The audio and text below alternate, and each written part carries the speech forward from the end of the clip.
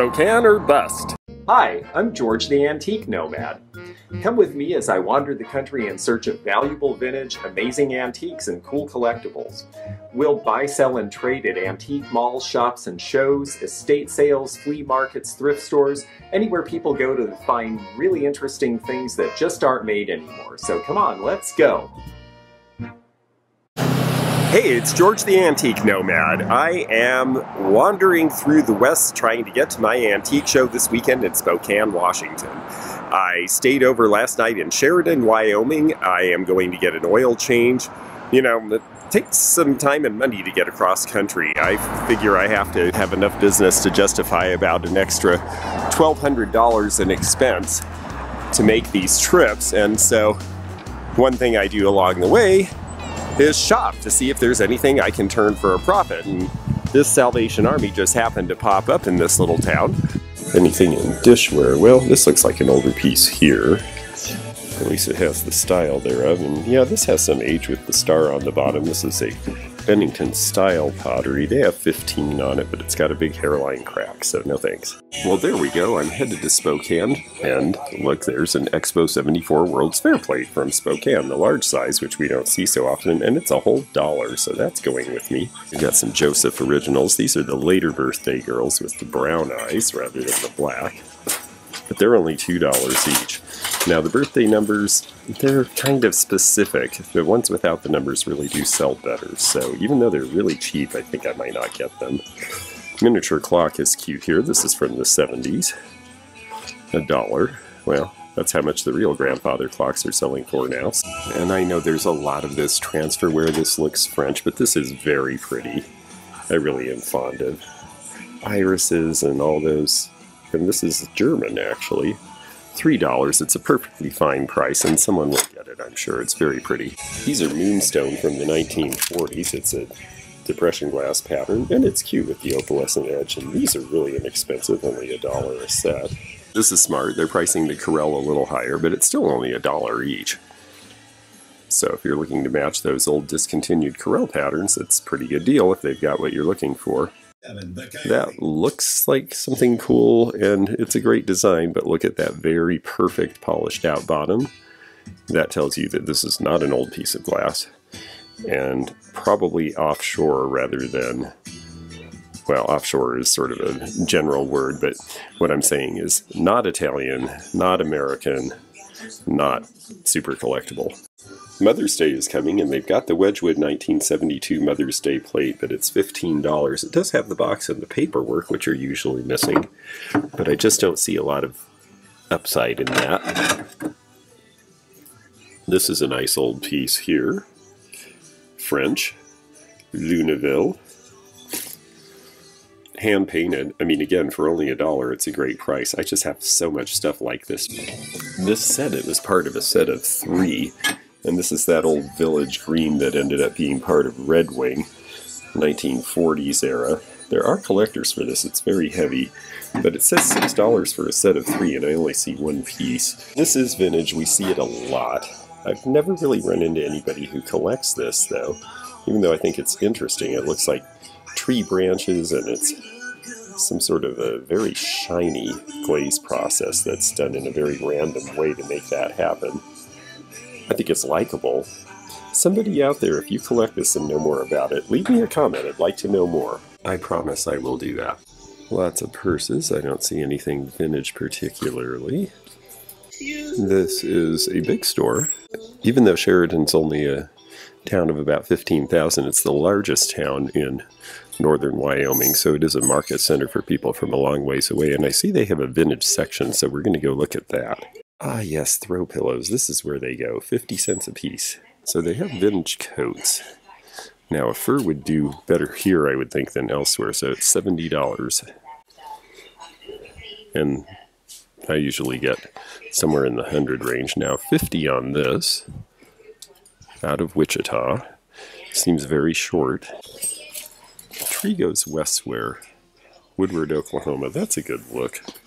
Very ranchy, $60. Probably in the right hands that would sell for more money. But I'm not enough of a specialist in this to really have the customer And the really cool stuff up here, unfortunately, is not for sale. But they do have a neat display up on the mannequins. Looking scarves here.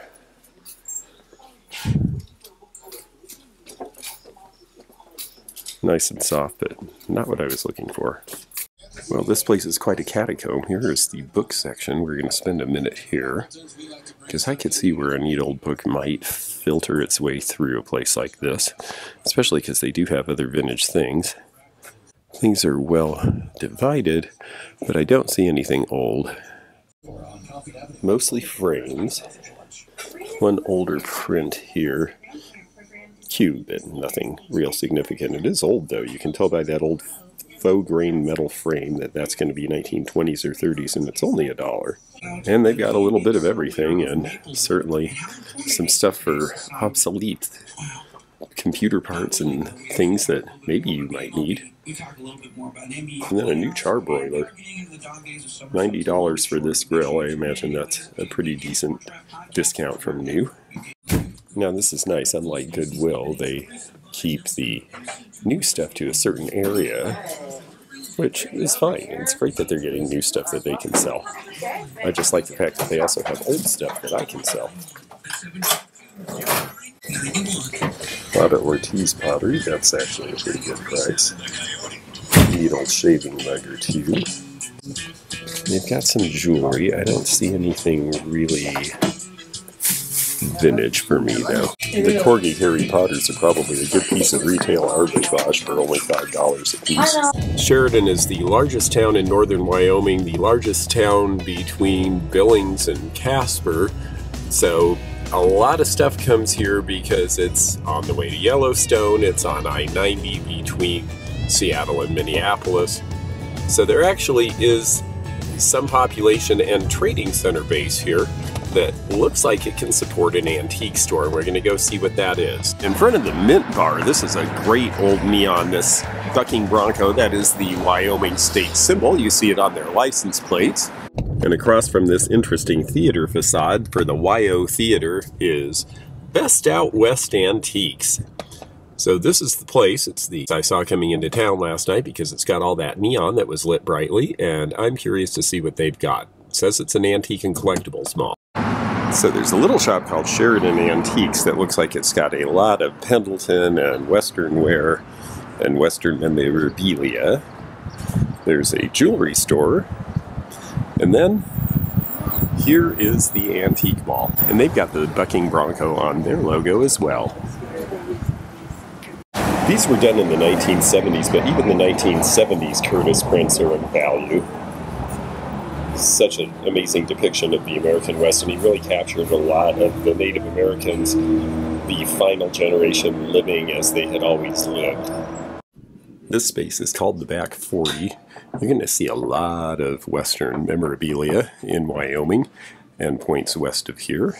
It's certainly something I sell well out west. But I'm looking for other things here because I figured those things will probably be priced high in Wyoming. Modernism, maybe not so much. That's an interesting Red Wing piece there. Little Italian jeweled box there. This Fenton is, ooh, $18. I think that's a pickup right there. The crimps on the handles will tell you who the maker is because each basket handle was done by a different person in the line, and they had a different waffle to tell which was which. And then in front of these odd but interesting Roseville, I think that's Thornapple if I remember right, is an early 1940s textured line from Fenton. They have Fenton question mark. They are correct about that. It is Fenton, and they are asking $22 for that. I think the basket's the better of the deal. Sorrento art from Italy. We're certainly seeing interest in the furniture done with these sorts of inlays in the early 1970s. So I'm sure these art pieces are right behind. And if you think of all the work that went into that, and the fact that they know who the artists are, $79 for the 3 pieces really seems pretty reasonable. Cheerio, isn't that cute? Little bar napkins, $11 the set. This copper miniature lamp is cute because it's got an Art Deco shade. If you got a chimney for it, it'd be a good deal at $9.50. PY of Japan is one of those companies like Holt Howard that did really fun, really cute novelty wear. And it was brought in by National Pottery, so you see their mark underneath it. It is really sweet. $10 each on the smaller apple plates. The big bowl is $32. Those are not bad prices. PY is always sold for a premium because it's really cute and really good quality for that era. Here's a Fenton Lily of the Valley vase in a late 1970s color. Some people don't care for this color and some people are really partial to it. I have people who only collect that color. Just goes to show that how you display and how you style really means that anything can look good in the right context. It's just a question of personal taste. Well, this is sort of the West Coast Western Mountain State version of the white painted signs we see in antique stores in Georgia. All of this stuff is new. It might look cool. It might actually match what you're doing with your decor. That's great, but none of this is old. They do have wool serapes, and they seem to be priced at about $50 each, which seems reasonable. Let's see what the little carriage pin is, because that's cute. Not super high quality, needs a few stones. $5. Do I want to have it fixed? If it was a little less worn. This is Sarah Coventry. We see this one a lot, and it's a popular one for them. Sign on the back. And it's $8. That one I think I'll get. I have a pretty steady market for this one every time I buy one. Oh, no, wait, it's got some little dents on the side. No, that matters. People want things to look right and polished. Jewelry is not something people will do as is, unless they're going to repair it or use the beads in some other manner. This thing has a rope chain. This looks like 60s or 70s. Collection of hull pottery. I always liked these ones that were suspended. I always thought that was a clever design. I like this with the people coming back from the fox hunt. This is a tie bar from about 1920. Women would also put ribbons and scarves on it to hold. $20. Well, here's a satin glass fairy lamp. It looks like the flowers painted inside. I'm not sure if that means it's really very visible or not, but let's take a closer look.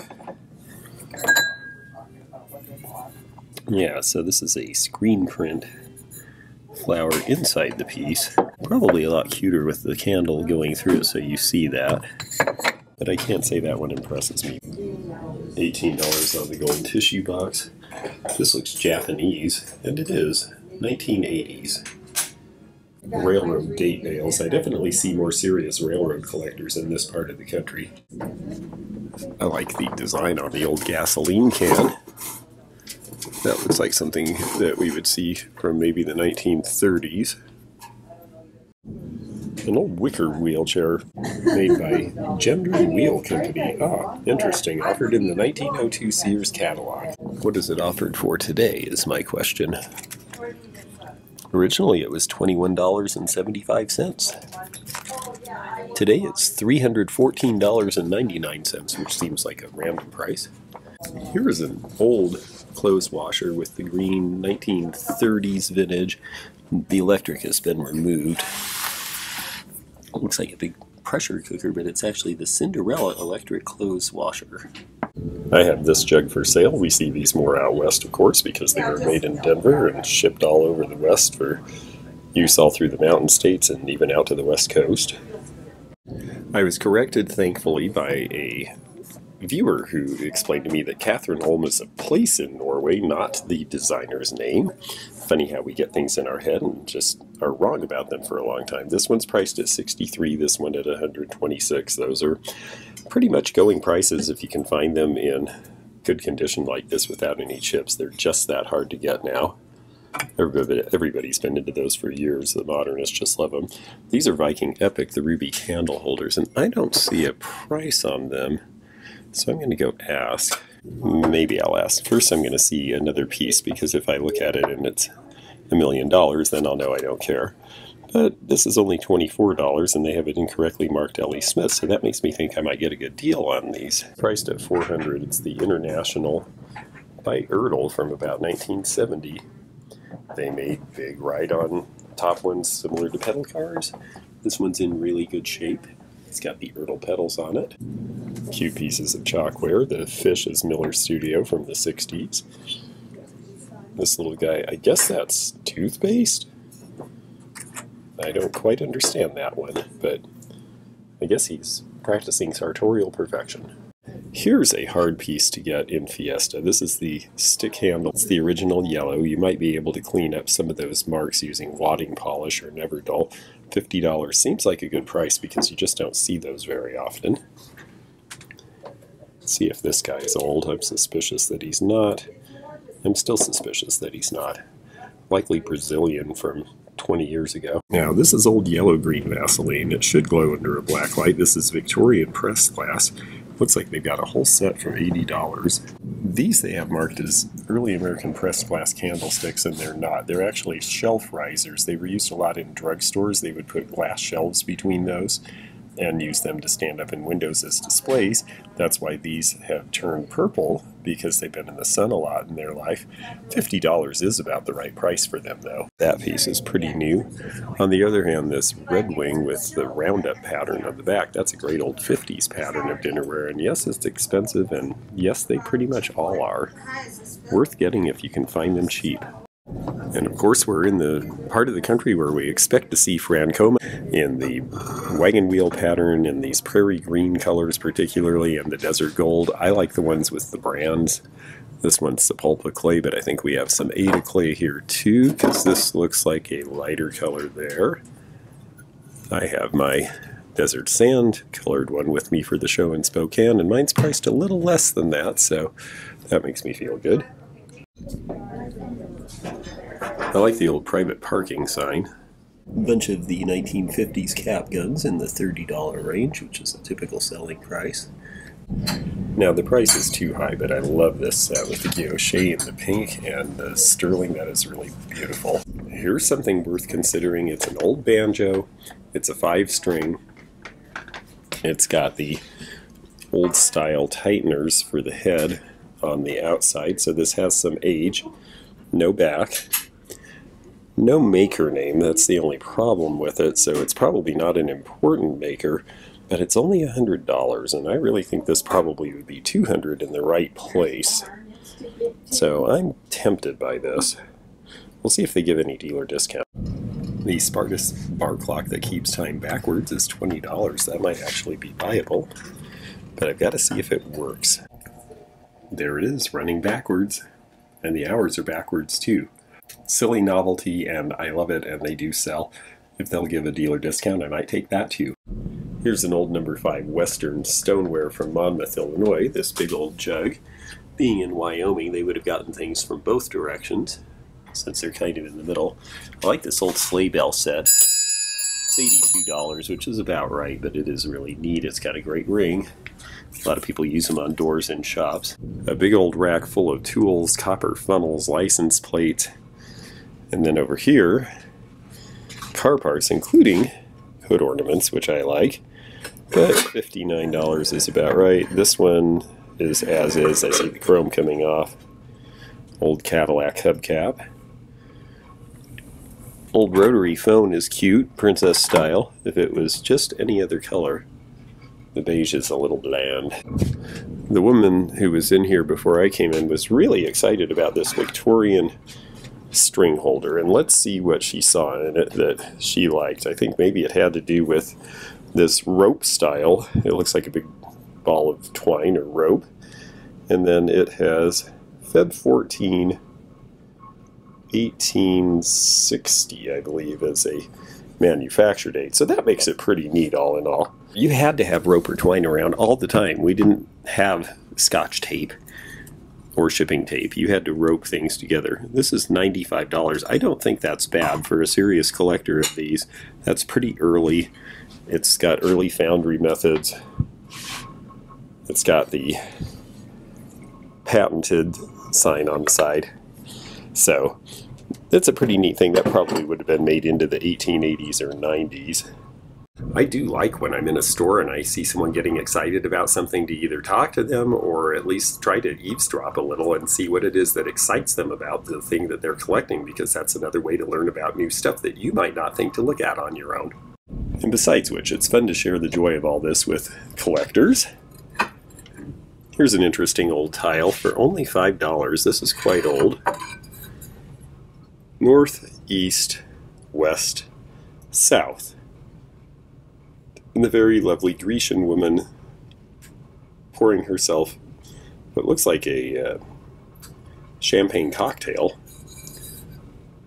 This doesn't have a maker name on it to say that it's a very important tile, but for $5, it's definitely old. I think it's interesting enough. I'll get that. They do have some costume jewelry here. I see some cute pieces. This is a nice Trifari bracelet here. $68 with that very strong amber, honey amber and citrine combination, but I don't think that gives me a lot of room. In the back, I like the Alfred Martinez Navajo handmade sterling earrings. They seem to have some, try to zoom in on them here. They seem to have some colored precious stones in that box to the right. This blue pin here is probably Czech, and I like that very much. They have a lot of things in the $10 and $20 range in earrings. Some of them are signed. Some of them you just have to like, or they match something you've got. But I love looking at all this shiny stuff. Pretty colors there with that pink and blue. There's a very good necklace, that black one. Diella and Lister. I'm going to ask to look at that. It's a nice Bristol glass. The large pink floral vases in the back, $95. And then the little portrait vases that are neoclassical up front are $65. Still think that stuff's a good deal for what it is. And these big Italian jeweled vases, $40 each. I'm starting to get a little pile here in Sheridan, and I'm excited that I decided to spend the morning here. I figured since I had to get the oil changed anyway, it was a good chance to take a look around here, and then I'll do a serious piece of driving today so that I can be at the show for setup tomorrow morning. Princess Peggy is the prototypical American housewife of 1950. Unfortunately, she has a broken leg, but she's a really neat store display. This very handsome piece of furniture with the burl finish is European. You can tell by the stoutness and roundness of the base. Probably German, possibly Belgian. And it's priced at $1,800 with that big marble top. The proportions are just different than an American piece would be. We're near the Crow Reservation where Custer lost his life in his last stand. Oh, and the lives of all of the people he was commanding, because he was not actually a very good general. And so we see a lot of things traded out of the surrounding Plains Indians up into the Crow Reservation, and there's some really cool stuff that they have for sale here. They're guaranteeing the authenticity of these stone hammers and war clubs. I believe them. I like the high-top moccasins over here. These are 20th century, but what neat beading, and they're $187. Here's two Hana clown figures by Begay. The Begay family are known for lots of different things in Navajo artistry. I can't really get you a much better look at them there. I do really like the child set with the belt leggings and moccasins. And the Shoshone or Plateau design gauntlets are really cool. And then we have this neat old happy guy here who is a juicer. And reamer set, $35, not a bad price. That's from about 1940. I've sold those for more. Some early hull pottery here. A lot of people don't recognize these hull pieces with the pink and blue wash, but with that round H makes it hull pottery. These are going to be 19 teens and 20s era. And then look at this cool beatnik otter over in the corner here, hanging out next to the Twin Winton lamb salt and peppers. Whoops. He has a mermaid sitting with him, which makes him even better. This guy is the pinnacle of coolness, but he has lost whatever he was holding, which is too bad because he's only $20.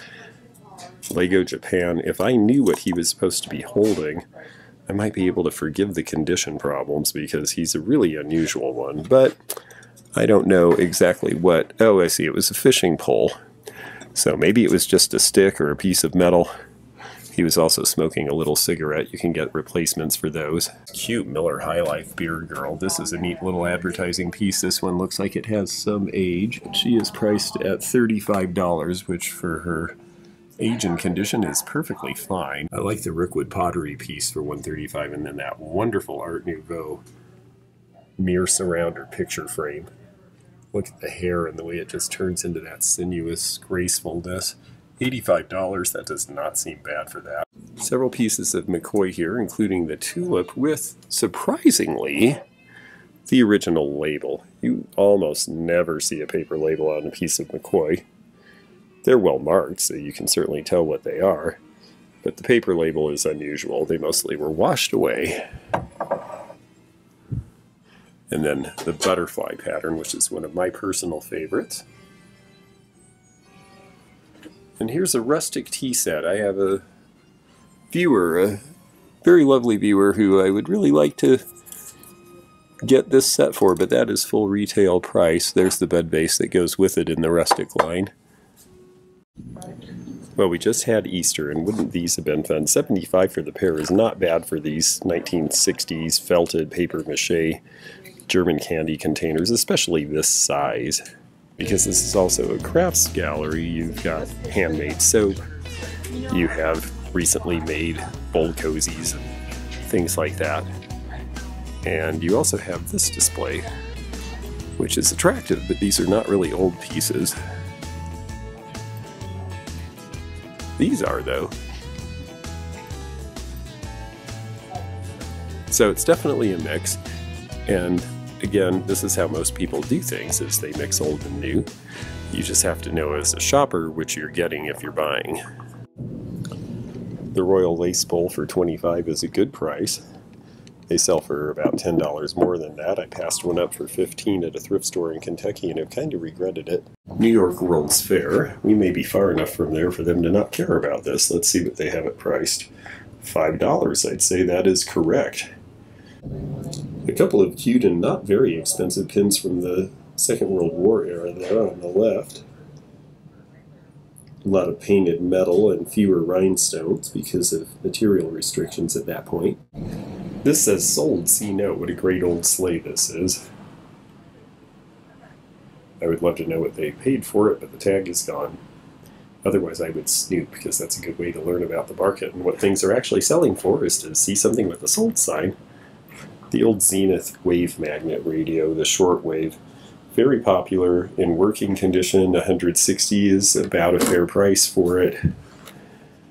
It opens up back here, and then you see all the guts. It looks like it's very clean, and it's got the big wave magnet, which was the thing that allowed you to get the shortwave. You would hang this up in your room, and that way you could actually get the reception it needed for that. This is going to date to about the time of the Second World War. They're very popular with radio collectors. And what a neat old bunch of Navajo rugs it appears that we have here.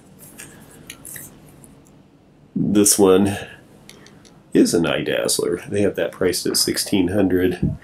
This one's very nice. It is priced at $9. They don't tell us about the patterns or tribes, and this is something that requires a little bit of study. $8.50 on that one. Now this one has some running of colors. Of course, a lot of these colors weren't color fast. That's something to be aware of. And this sold on layaway, but darn, they took the tag off of the cart too, because I would have loved to know how much they got for that. Yeah. Oh. We've got one more level, and then I've got to hit the road. This is fun how they've taken this Ames or Thonet style chair and used cowhide on it. I assume that it needed to be because of something that was wrong with it. These are old stampers from New England textile mills. We usually see these from India, so these are old, and these are selling for about $80 or $90 each. Great Northern Railroad, the Empire Builder, they had Reinhold Weiss do their drawings of the Native Americans along the route, and they became very popular and are still very popular collectibles today. Spurs can be absolutely valuable. Sterling silver, $500 for the pair. These seem to be signed by various companies and makers, and that makes a real difference. I like these chairs very much. They say that they are Brayton Leuchart by Wasili and Han Leuchart. Well, Wasili, of course, is very famous for the square chair that they did. You saw that one on the set of Frasier. These do not appear to really be old, though. So even though I like them, and even though it's an old design, they would not be for me. Then we've got a bunch of Plains Indian moccasins. This one with the windmill style design is Sioux. These are Northern Plains to the left. I like these with the strawberries. So much fun to see all the craft and all the time that went into these. A lot of these straps are Sioux patterns, which makes sense since we're not far from the land of the Sioux in the Dakotas. And here's something very famous. Custer's last fight. And there's Custer right in the middle, seeming very noble just before he's hacked to death. However, that isn't exactly how it really happened. He was probably killed by a woman as they shoved awls into his ears so he could hear better. That was their punishment for him because he was breaking the treaty he had helped engineer with them after previous Indian battles by going into the Black Hills, discovering gold and causing a gold rush, and a bunch of settlers to come. In this pretty spot with the territorial view, on that knoll, George Armstrong Custer and all of his men were killed by a confederation of the Crow, the Lakota, and other Native American tribes in 1876. Custer got a great ride in history for a while, but the truth has come out. He was last in his class. He was only promoted because the Civil War was happening. He did very well at the Battle of Gettysburg by doing a very foolish maneuver that just happened to work. And then he did another foolish maneuver. It didn't work at Little Bighorn. I've sold some of this over the years. I like it. I know how to study it. I wish I knew it more just looking at it. This elk-hide beaded jacket is just beautiful. Look at the fringe. Look at all the work on it. A real expert in these would be able to tell you age by the color of the beads. They'd be able to tell you the origin and possibly even down to the individual maker if they're very knowledgeable. Some of the native tribal folks are the ones to ask about some of this kind of stuff. 4,000 on this one. These look like they're early 20th century to me. They're just gorgeous. These folks are selling their glass case. I guess because the stuff in it isn't really necessarily showcase stuff. You get to a point where you realize that sometimes open display works better. Well, if you're enjoying this video, please like it, give it a thumbs up, leave a comment. Please check out the other social links in our description, and you can check out our website, theantiquenomad.com, where you can get appraisal information. I finally got the Governor's Mansion appraisal done for Washington State, so I'm taking on new appraisal work. I am happy to help any way I can, and now let's get back to this video and have more fun looking. The little Bakelite crib toy is cute. They're at $65. Those used to sell for double that, but I've noticed that the crib toys are not as well understood or as widely collected as they used to be. Here's something we see a lot. I've had people send me these in appraisals and think they're worth a lot of money. They're not. These are 1980s vintage. They're cute. This one's $55. That's probably as much as you're ever going to get for one. It says Union Pacific Railroad. It was never used on the railroad. It's just a novelty. Probably never been spat in.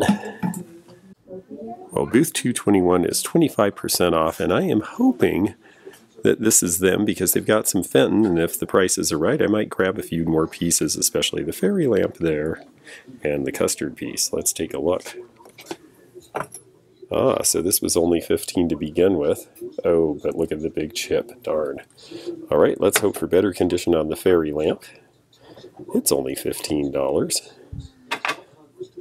Doesn't seem to have any major chipping or problems.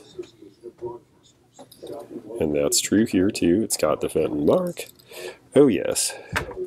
Wait, chip on bottom half it says.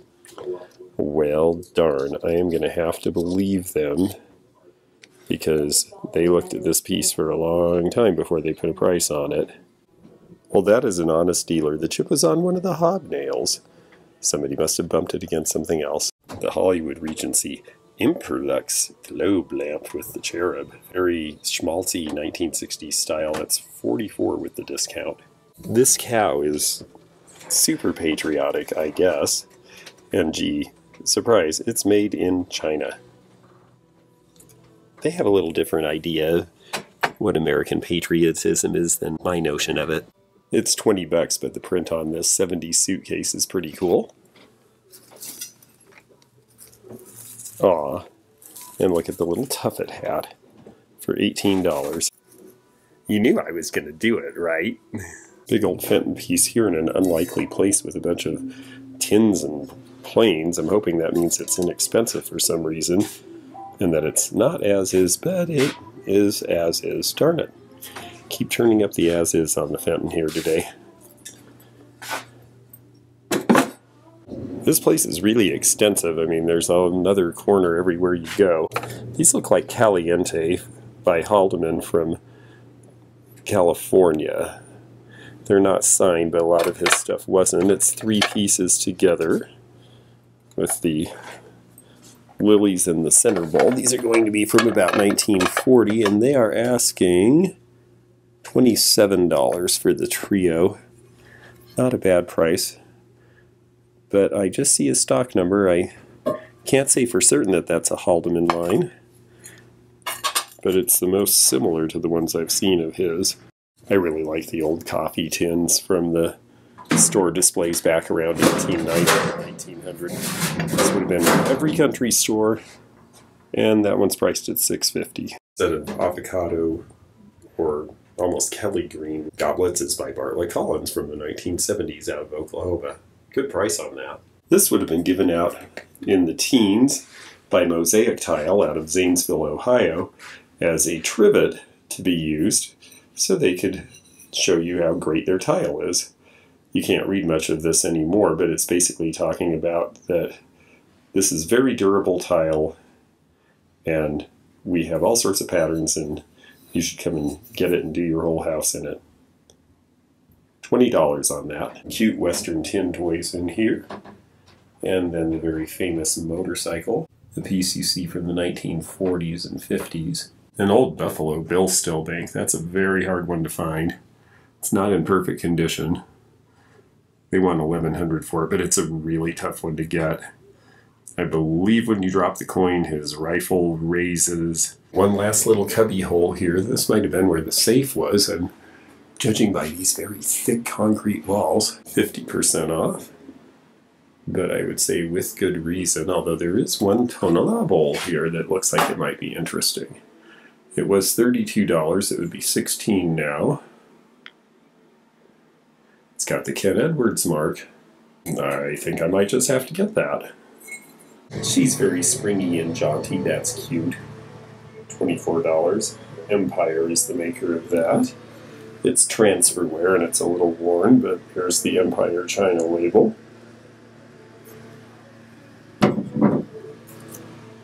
Judging by the dress, that's going to be around 1915.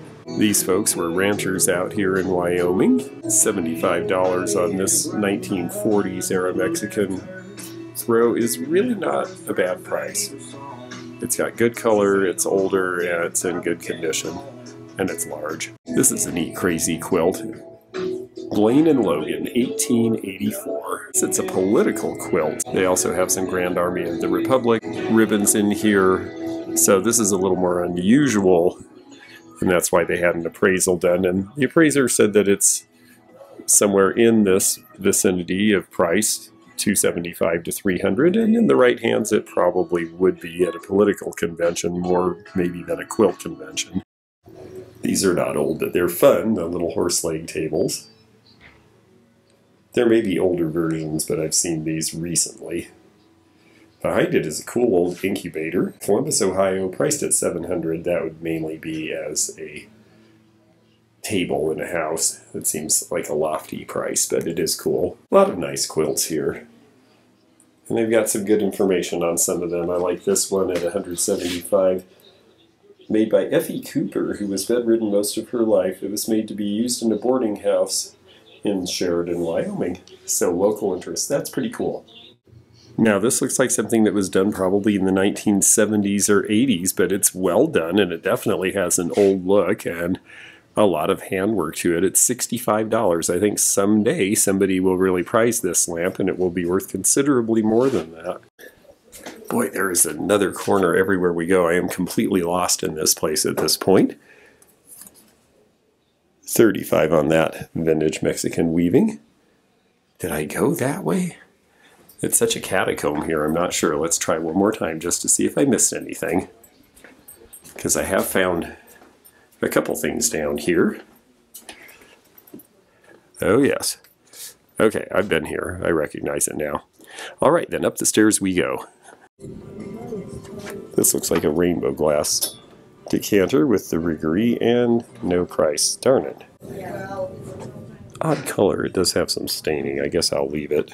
Up the stairs we go. Looks like this was a department store originally, so it lays out well for this.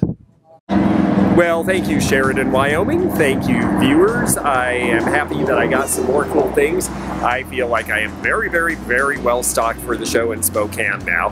I am going to have to hit the road. I've got 10 hours of driving, and then tomorrow morning I get up and we set up for the show. So, with no further ado, I will sign off, but it is great to see all of you. Please check out the social media and links in the description, and we'll see you again from someplace fun along the road of antiques and vintage. There's back road for you somewhere. Bye for now. Thanks for joining me again in the fun and fascinating antique community, here where online meets the real world. Please click the subscribe button below, click the bell to be notified when new videos upload, leave a comment below, and hit thumbs up to like this video. Links to our online social media and our items for sale are in the description. This is George at the Antique Nomad. Bye for now.